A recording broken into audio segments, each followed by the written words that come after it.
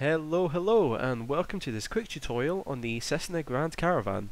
Also known as the Cessna 208 Caravan, this is a single-engine turboprop aircraft that generally seats 9 passengers, but that can be extended to 14. The aircraft featured in FSX is the Cessna 208B Grand Caravan variant, which is a slightly longer version of the basic plane, and it also holds a more powerful engine. The Caravan is a very versatile aircraft as it can be used for passenger transport, cargo transport, air freight, air ambulance operations and parachuting operations. It is also used by many military forces around the world. So let's jump in and take a look at this awesome aircraft. So the first thing you'll notice is the lack of runway. Unfortunately, the 2D panel doesn't offer great visibility, so you may end up switching to the virtual cockpit for takeoff and landing. That said, all of the instruments here are perfectly suitable for flying under IFR conditions, so let's take a closer look at them all. So first we have our 6-pack of instruments in the centre, however these are slightly different compared to the planes that I've looked at before. Now, while these instruments look different, they all work the same as instruments you will have seen before. The main difference is that you have a dual ADF instrument instead of a turn coordinator in the bottom left there. Now, if we continue to move down, you can see that we do have a turn coordinator here. Next up, you have 3 switches, which are all related to de-icing systems in the plane. Below that, you have a little lever to enable the parking brake. And then the last instrument at the bottom here is a secondary VOR indicator. So let's jump back to the left-hand side and work our way up and over the panel. So starting in the bottom left corner, you have a few switches. Now, you actually can't click on these, but you'll see in a couple of minutes how to access these switches. Just above those you have a little knob which is used to turn on and control the brightness of the interior lights in the cockpit. Beside that you have a group of switches which control all the other lights in the plane, such as the nav and landing lights. Next up you have a dial and a 4-way switch. This is an indicator for the various electrical systems on the plane, so you can check and make sure that the various systems are producing the correct amount of power.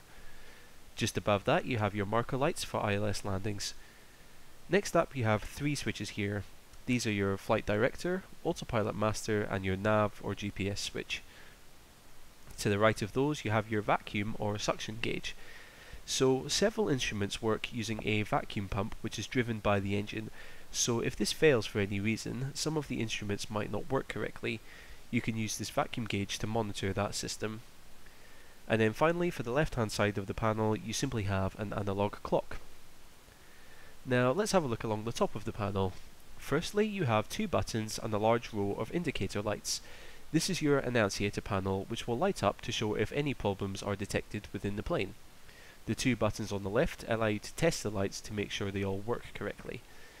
Now, just above those you have another row of buttons which will open up more 2D panels. I'm going to look at these in a moment after I finish talking about the main panel.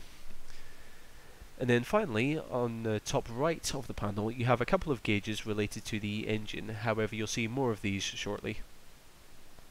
Moving down the right hand side of the panel now, the first instrument you'll see is simply an autopilot panel. Now you can't control any of the autopilot settings from here, it will simply show you whether an autopilot feature has been enabled or not. For example, if altitude hold has been selected, it will light up. Below that you have a DME panel for DME readings. Next up is your radar altimeter. So while your regular altimeter measures your altitude to sea level, the radar altimeter measures your altitude compared to the ground directly beneath the plane. And then finally in the bottom right you have a locking handle which is used to control the inertial separator. So the inertial separator is basically a valve which is part of the engine, and it is opened to prevent debris from entering the engine. The problem with keeping this valve open all of the time is that the engine loses power, so the pilot has the option to open or close it. And that pretty much covers everything for the main panel, so let's jump back up to the top and look at the various pop-ups which are available. Okay, so here we are live in the plane now. So I'm just going to talk about this row of buttons up here. So some of these you would have seen before in the Cessna. So you've got a button for your checklists here. You've got air traffic control. This icon is actually the map, but I'm not going to open that because it kind of pauses the game and opens up the kind of the external map, or you know, it's the same as going to the menu and selecting map there. So I'm not going to do that. The little antenna for opening up the radial stack, which you can see is the same as in the Cessna 172 there, so you've got all your autopilot down here and you can do all of your nav and normal stuff in there. Next up you have the GPS, so you can do what you need to do with the GPS there. Now the first sort of 2D panel that will be new to you will be this one here, which opens up a throttle quadrant. And all of the controls on the throttle quadrant here are sort of, you can move them, you can activate them and stuff. So starting from left to right, we've got our trim tab, or pitch trim there, and you can see the little pitch trim indicator there.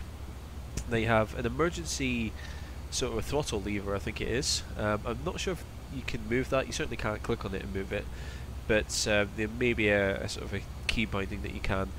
And then, as you saw in the Mooney Bravo, you've got black lever for throttle, blue lever for propeller pitch, and then red lever for fuel mixture. Also on the throttle quadrant, you have your flaps here as well.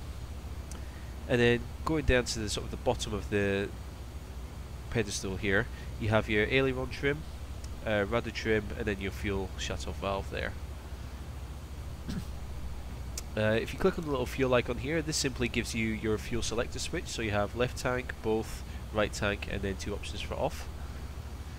This little kind of electricity symbol here, this is your sort of panel for the switches down here that you couldn't click on before. So you can see that these give you all your various electrical options, such as the battery, generator, fuel boost, ignition, starter switch, and also your avionics master switch. This little icon here gives you a row of engine related gauges, so you have temperature, RPM, fuel flow, and your fuel capacity here.